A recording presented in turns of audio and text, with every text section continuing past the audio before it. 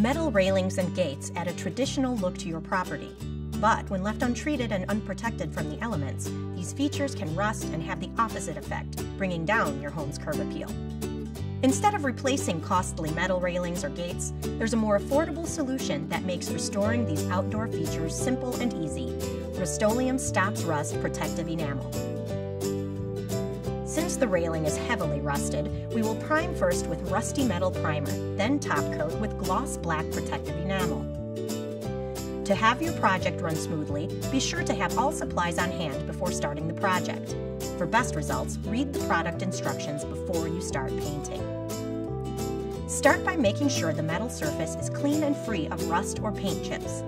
Use a good cleaner, such as Crud Cutter Cleaner Degreaser, to remove surface dirt, dust, and debris. Once dry, remove loose paint and rust with a wire brush or sandpaper. Lightly sand glossy surfaces. Clean all dust and debris off the surface before painting. Spread out a drop cloth to protect the pavement from any spills. Now the surface is prepped and ready for paint.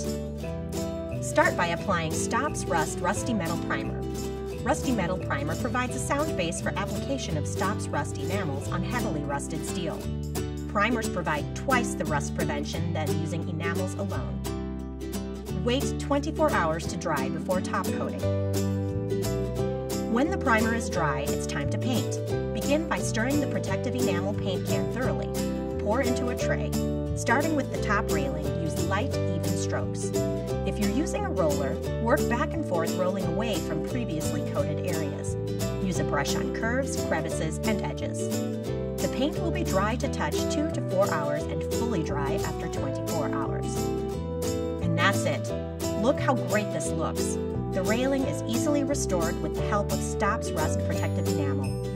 From a brand you can trust to stop rust in its tracks, Rust-Oleum Stops Rust.